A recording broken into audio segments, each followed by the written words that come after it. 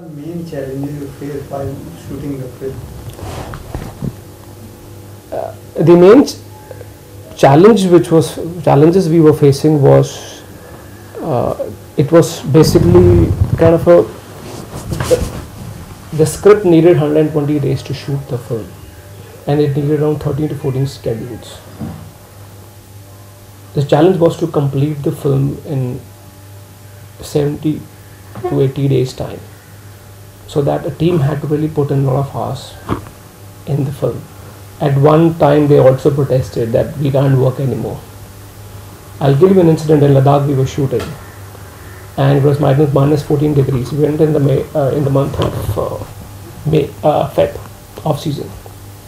It was minus 14 degrees. Arif Zakaria plays Mardana ji in the film. Through Arif Zakaria, Mardana ji, we actually tell the film. The narrative of the film goes through him, because he was a companion of Guru Nanak Dev Ji. And he said, I'll shoot. He said, I have to take off my shoes because otherwise I have to change the shoes in the post and it'll take a lot of complications. He said, I'll take off my shoes. Minus 14 degrees. He shot, he did the action on the snow. We shot for a few hours, and afterwards, after around 6:30, the team said, Sartaj, I don't think we can work anymore. You don't think that it will create a controversy between Muslims and Sikhs, because you have shown pre-Mughal area, you are saying, but the main thing is not the exact figure. See, it will never create any animosity within any communities, because it's just not a religious film. It's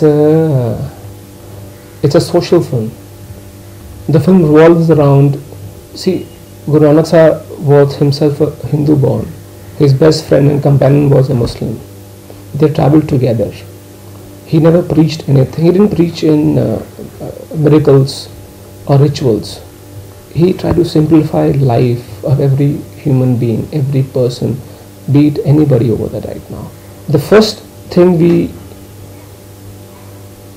preamble of the script which we made, that we make sure that we make a film, it doesn't hurt anybody's sentiment. It was, yeah. Can you define pre-Mughal area? See, pre-Mughal era is that before the Mughals had come to India, Baba had come to India. So Baba went and invaded India in the Battle of Panipat. Mughals came to India. They were called Mughals. Before that, we were ruled by different dynasties. They were from basically Turk and Persian backgrounds. That Ibrahim Lodi and Daulat Khan were not Mughals. So the Mughal dynasty started when Babur came in. And Babur came in during the times of Baba Guru Nanak. So whatever we have in terms of the references in filmmaking, we have a lot of Mughal era. We have Mughal-e-Azam, we have a lot of films. We have Mauryan era films like Kama Sutra or Alexander the Great. But in between, we have never made a film between 10th century, 15th century. So we have to look back into the social culture and everything. The social strata, the language they spoke, the official language of Persian that time. Yeah. What is your opinion about Sikhism? What do you want to say about Sikhism?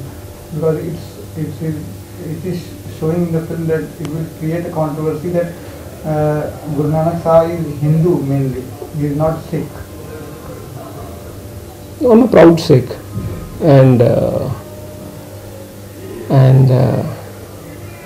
I have done my best with the help of other people in the unit, with the team, to spread the message of Guru Nanak Ek Onkar to the best possible way I could, in the most simplified way I could.